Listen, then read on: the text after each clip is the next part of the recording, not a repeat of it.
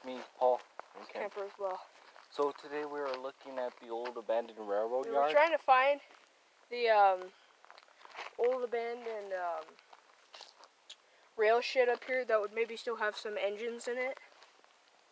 But we found an old route to the mining railroad, and there was this tale about this biofuels locomotive. Kemper saw him. It was a biofuels locomotive that he couldn't run because he could not take the heat of being lit, and he exploded. We all know that YouTube special Shed 17 when Gordon blows up. That's what happened to him. But we were just coming up here to try to find it.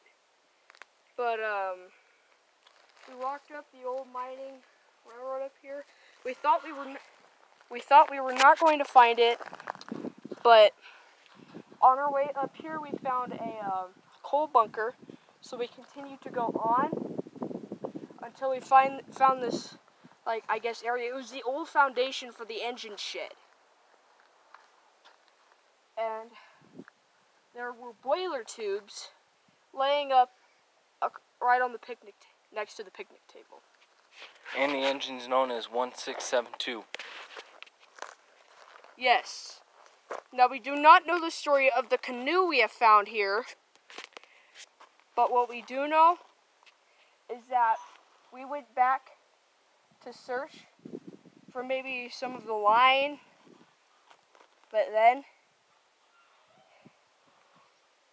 I saw it. Not it the clown, okay? But I saw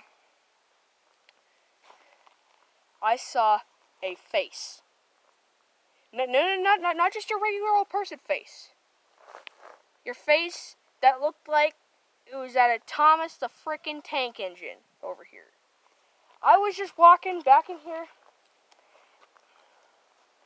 but then I saw the face, and I was like, Paul, come here. But when I turned back, the face was gone.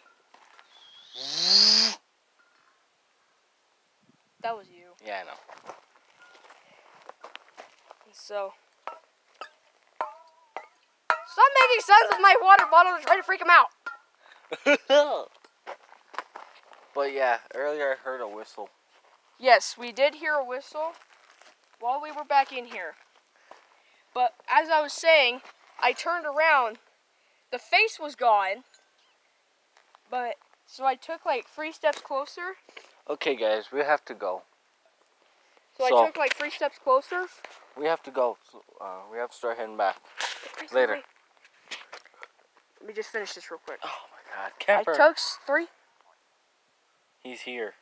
We need to go. Yeah, guys. All right, so later, guys. I'll finish the story in another video.